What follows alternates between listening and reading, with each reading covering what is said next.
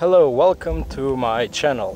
So today I'm gonna talk to you about Mettle and the plugins of Skybox.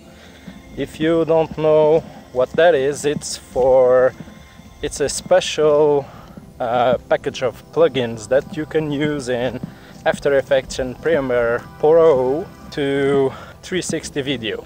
If you don't know what 360 video is, it's a video that you can see all around. And if you don't care about that, I'm gonna leave you some cat videos so you can look at it. So in the near future, Adobe will give you the Skybox plugins natively. That is really cool. Let me just adjust. Shit. Well then, if you are an Adobe subscriber, you can get the Skybox plugins now. In the description I leave you a link to Mettle website explaining how you can get the plugins right now. So what you can do with these plugins, it's quite simple. You can use these plugins to add 2D or 3D elements like text or logos or whatever. You can correct the 3D sphere, and even in After Effects you can use the camera tracking of After Effects to stabilize the footage. Hello everyone, I think I have to show you on action the plugins. So I have Premiere Pro open here, and curious thing, these plugins come with the Skybox VR window. This is compatible with your, if you have a headset like Oculus Rift or something like that, even a trainers VR server that you can use with your smartphone, it works also. So you have the video here playing of the 360. Instead of using this awkward thing on Premiere Pro that you I don't like it. So this thing, it's a really cool window, so you can stream directly to your headset. Okay, so I have two images here. One of them it's from a friend of mine that is playing a piano, and the other one was me walking through the woods in the Azores. So one of my favorites plugin, it's the Skybox Rotate Sphere. So you just click and drag, and you have here the tilt, the pan and the roll. So you can correct some minor position of the sphere, of the angle of the 360. For example, you can rotate the z-axis, so the camera it's sideways. If it was sideways, you could correct it. So this is a really hard effect to do without this plugin. So I'm gonna just delete it. If you add just a normal camera blur or glossing blur on the footage, and I just gonna pump this up, you see that the image is blur, but when you check out the points, you have this harsh line here. This blur are not able to work on 360 video, as you can see. This is not good. So that's why some stuff actually is in the Skybox here. For example, I'm gonna delete this blur here, and I'm gonna add this Skybox blur. If I add it and then I push it, you see that the image it's blur. It's more blurred down here and up here because it's necessary to be correct blurriness everywhere. So you can see that the blur are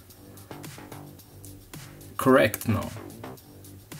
One of the things that that annoys a lot 360 videos is the transition between videos. So for example, if I use the normal edge wipe wherever, I'm gonna just click and drag on it, and you see that it does this, well, this thing. Okay, so I'm gonna check it on the VR, and it has this awkward curve thing here, that's not really good. So I'm gonna remove it, and I'm gonna add, for example, the iris wipe from Skybox. And you see that actually the transition goes like this. And but the thing is, when you check this in the view, it's actually correctly done. It's really well done. There we go. Okay. So now I want to add some 2D elements. For example, some text that I have here and a logo on the bottom of the sphere. If I go here, I want to put my logo down here. So let's go up, and you can see that the text, it's not right, it's distorted in a awkward way. So let's correct this. So we have here Skybox Project 2D, just put it and it's done. Let's check out here. You see that the text, it's well put it. It's a bit small. I want to have it bigger, so I'm gonna put it a little bit bigger, like this big. So you see that the text has a small curve. It's to compensate to the 360 projection. Perfect. Now my logo. You did saw this logo in the intro of this video. So I want to put it down here. Same thing, just select it, click and drag the Skybox Project 2D.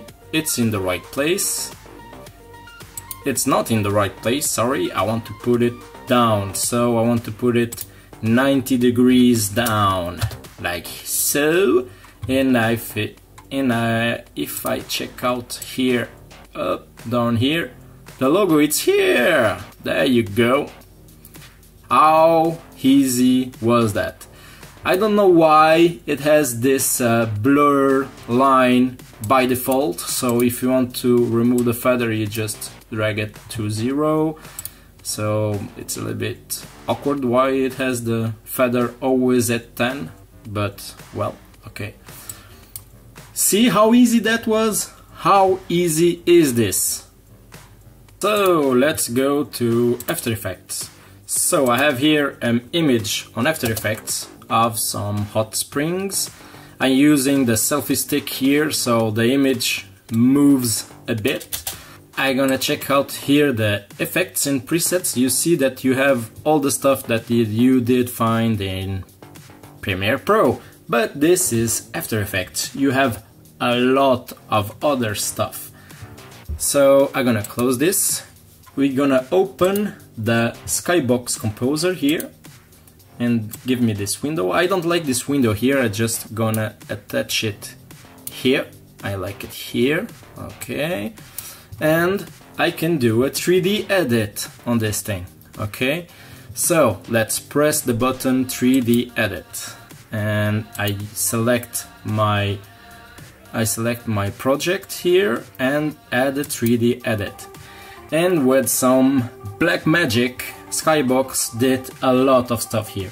So I have my 3D viewer here in the sphere. If I see, I have a camera here. If I press C, I can navigate in the 360 video. And now I'm gonna reset this. And now, for example, I can add like a new solid, okay? Like I'm gonna add a red solid just for the example here, and convert it to 3D, and I'm gonna push it back and down over here, and actually I'm gonna rotate it also like so, even far away, go far away, like so. And as it is in a 3D space, if I rotate it, okay, you can see that it's in place. So if I go open output and render up, you can see that 3D element, it's right in place. It's quite simple, okay? It's quite simple. You can add more 3D stuff or 2D stuff if you want.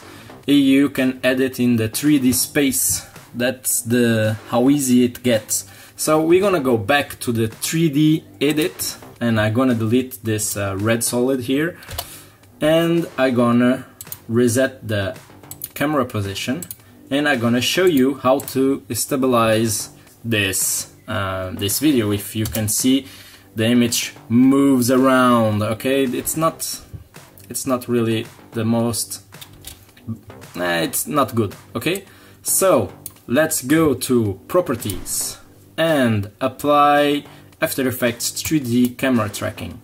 So it is tracking.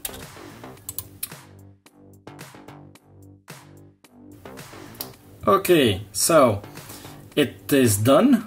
You can now create a camera. Okay, and you have this dots to attach 3D stuff on this. So that is really crazy. You can do crazy things with Skybox and this option here.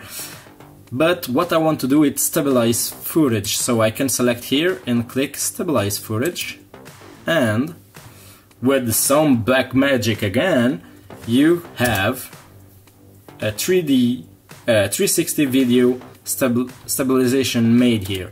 So if I gonna open the output render here and check the footage, it's much smoother. So in the near future I would like to see three things.